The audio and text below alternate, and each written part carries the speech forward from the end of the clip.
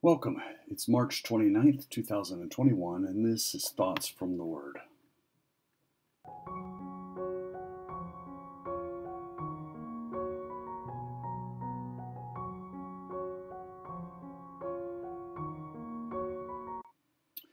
Welcome back to Thoughts from the Word. This week, we're going to continue our looking at and just developing more of the memory verses that you're receiving each day if you're on our mailing list. If you're not on our mailing list, if you will send an email to me or message me or leave a comment with a way to contact you, we'll get you onto our list and make sure that you get our daily verses of the day, which right now we're doing memory verses, and with those verses of the day, you'll also get links to our thoughts of the day, our video series, Reformed Theology from a Recliner, and also our live streams when those are available. So, anyways, if you have your Bibles, turn to the book of 2 Timothy, chapter 3, We're going to look at verses 16 and 17. Listen now and hear now the word of the Lord.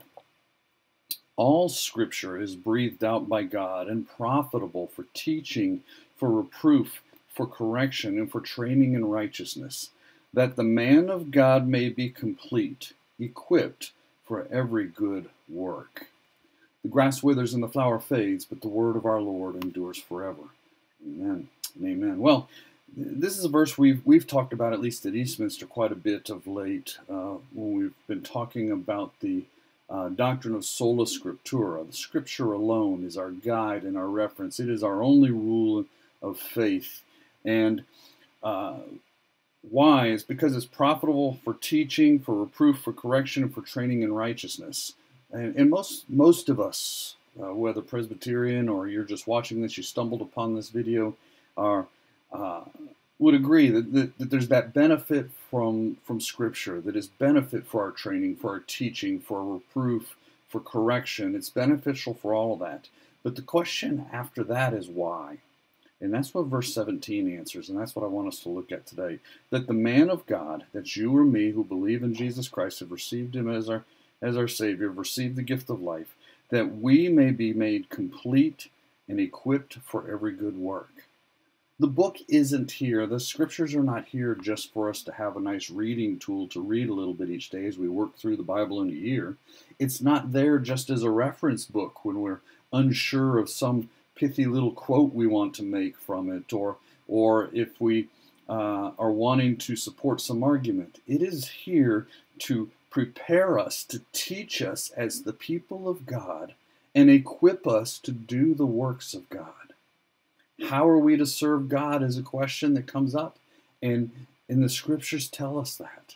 They tell us how to be faithful. They tell us how to maintain a Sabbath and how to worship the Lord. They tell us how to love and to care for others. The Scriptures provide all that we need to be equipped to do the work of God. And so as you memorize this verse and work on this verse today, may it remind you, may you be reminded of the benefit of the Scripture is that it is, in meditating on it and memorizing it, is that it is preparing you and equipping you to be able to do the work of God. That's why it's so important to get it into your life.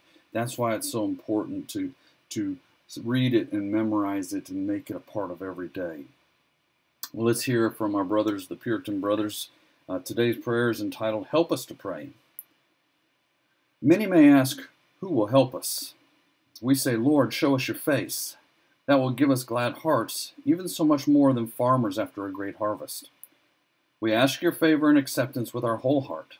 Hear our prayer, Lord, and in your faithfulness answer us. Be close to us in everything. You that hear the young ravens cry, do not be silent.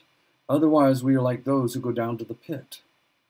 Let our prayers be to you like incense, and may our outstretched hands be acceptable in your sight. We beg for the powerful help and influence of the blessed Spirit of grace in our prayers.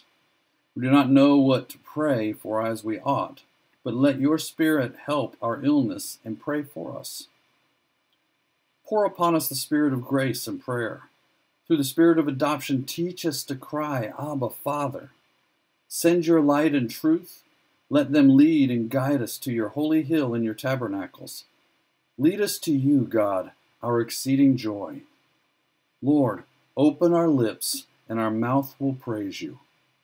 Amen. Amen. Thank you, Matthew Henry, for those wise words. Well, let's close our time together in prayer. Thank you for being with us today. Let us pray. Almighty God and Father, we pray that you would take the Word of God, the Scriptures, and apply them to our hearts today. And Father, that you would grow us to be the men and women of God you desire us to be. Use the Word to equip us and prepare us for the work that you have for us. And open our hearts and our minds to the work that you've called us to, that we will not neglect those divine callings, those providences that you put before us, but instead would step out in faith to reach out and to touch lives for you. Oh, Father, I pray for our friends and family members who are in need, whether physical need or material need. I pray, Lord, that you provide and care for them. Father, we pray for an end to this pandemic. We pray for an end to the politicization of this pandemic. We pray for an end to the disunity of this pandemic. And Father, we pray that you would be at work in our hearts, making us more and more like you. Oh God, may our hearts and minds be set upon you today for the glory of your kingdom. Father, we pray this in Jesus' name. Amen. Amen. Well, thank you for joining me today for Thoughts from the Word. Join me again tomorrow as we look and consider another passage of Scripture to memorize, but also to learn and apply to our lives, to equip us to do the good work of the Lord as we come together again for Thoughts from the Word.